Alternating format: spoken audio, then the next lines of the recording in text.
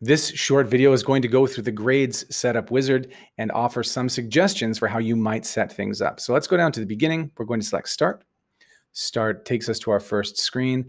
And right off the bat, we have a choice between the grading system of weighted and points. For maximum power and flexibility, we're going to choose weighted. Come on down to continue. Now we have the final grade released. For the automatic grade to constantly be updated and shared with the students automatically, we want to choose calculated final grade. It's a bit of a misnomer because this is not necessarily the final grade.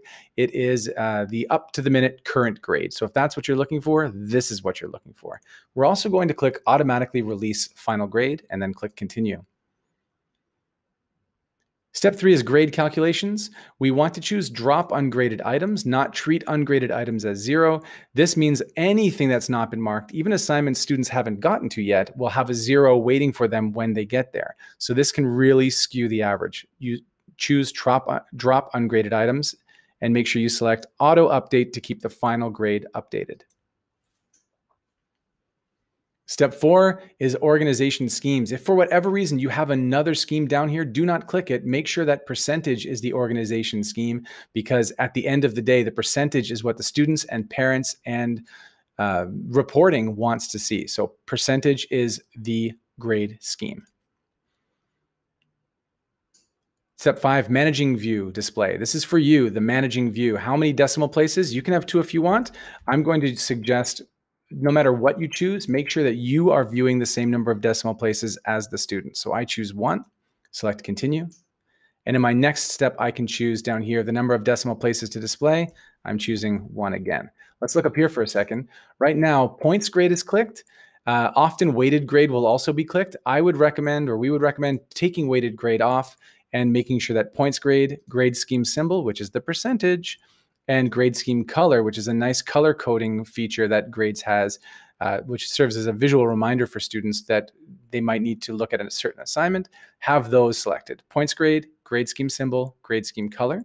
1 decimal place, 15 characters is fine for the text items. And then final grade calculation, we want display final grade calculation to users so they can see how they got what they got. Go ahead and hit continue. This brings us to step 7, which is a summary. So let's take a look at that summary. We've chosen a weighted grade system. We are choosing to release the calculated final grade, which is really just the up to the minute grade. And we have asked that it automatically release the final grade.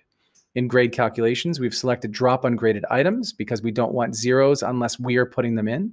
And again, we've selected to automatically keep final grades updated. The default grade scheme is percentage. If it's anything else, go back and change it to percentage. We have managing view display options. That's how many decimal places. We've chosen 1. We've chosen 1 for the students as well. And we're choosing to share with them their points grade, which is the out of grade, so like 9 out of 10. We're not sharing their weighted grade. They can find that out using the calculator. And we are choosing to share with them their percentage grade, which is the scheme symbol, and the grade scheme symbol color. Down here, lastly, we've got display the final grade calculation to users so that if they want to see why they got what they got, they can do that with the click of a mouse.